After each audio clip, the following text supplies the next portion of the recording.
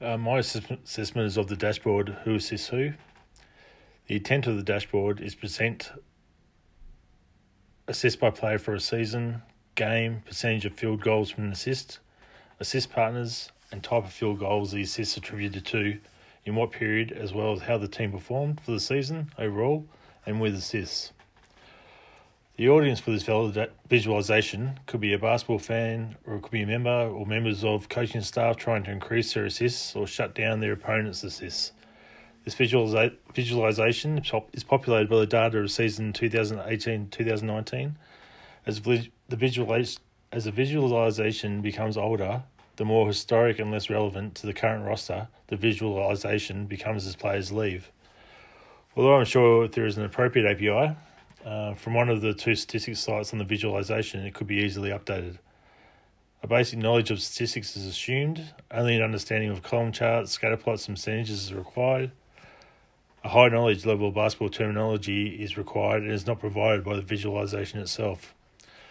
The coding for this visualisation is black with gold, orange, emphasising higher values. The flow of the dashboard interactivity is done well.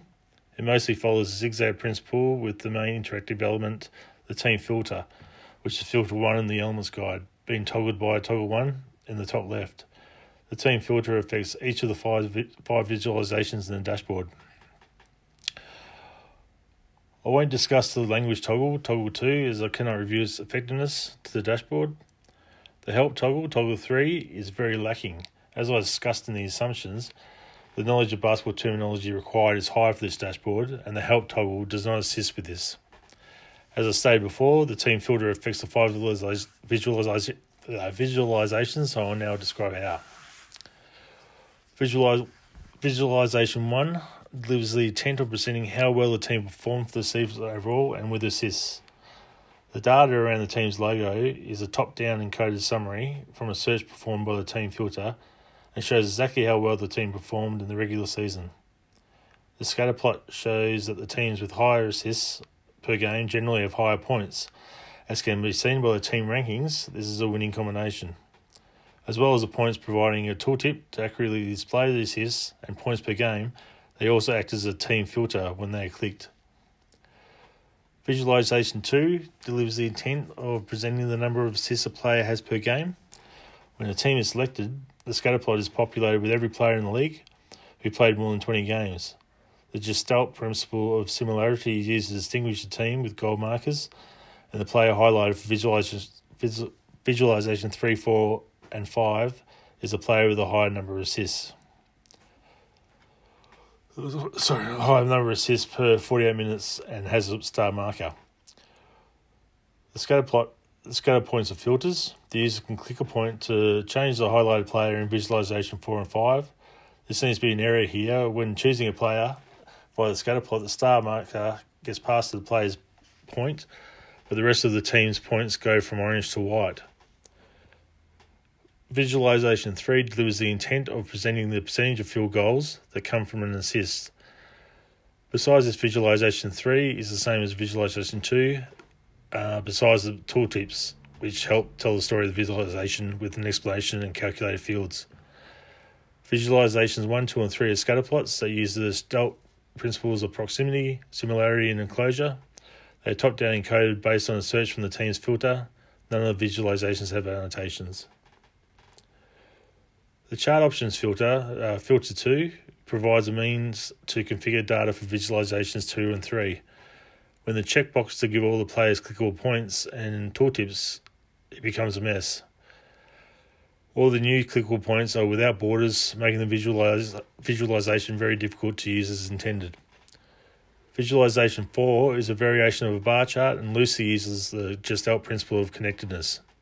The visualization delivers the intent of presenting the assisted partners. The visualization is top-down, encoded, populated by the search on a team and the default or chosen team player. The visualization shows who the player assisted and who the player got an assist from. Users can click on a player to make that player selected for visualization 2, 3 and 4. The tooltips show the number of assists the chosen player is involved with another player and the calculated percentage of the total. I wrongly said that was a bar chart at the start of this. It's actually a bubble chart.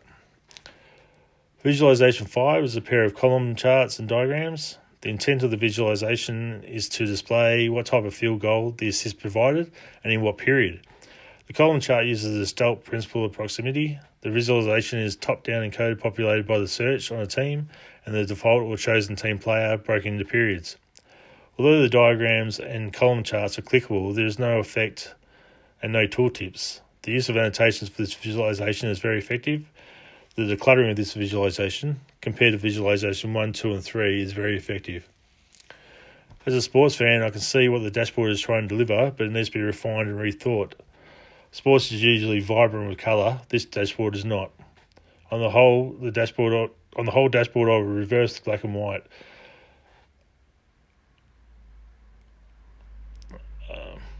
For filter 1, I will remove the mini visualization from visualization 1 and replace the NBA logo with the selected teams and their statistics. To ensure users still know it is the NBA, the subtitle 2018-19 regular season could be replaced by NBA 2018-19 regular season.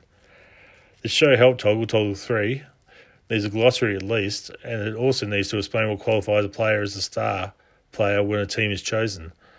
I'm quite knowledgeable at all things sport, and I had to Google to find out what FG means. That FG means field goal, and that assist per 48 minutes is a statistic commonly used to equalise a statistic to a theoretical full game level. For Visual 1, again I will relocate the mini visualisation. What happens if a team has 106 points per game and 29 assists? I would also remove the grid lines and the arrow pointing to the chosen team. The orange dot is enough. The arrow is problematic when it is over another dot. It makes the covered dot unusable. For visualization 2 and 3, I would remove the grid lines and the grey bar in the background. If the other teams are unclickable because of the checkbox in the charts options, I would also remove their points from the two visualizations. I would fix the area where the chosen team's dots turn white when a different player is chosen in the visualization. For all 3 scatterplot visualizations, I would send the tiles to above the visualizations.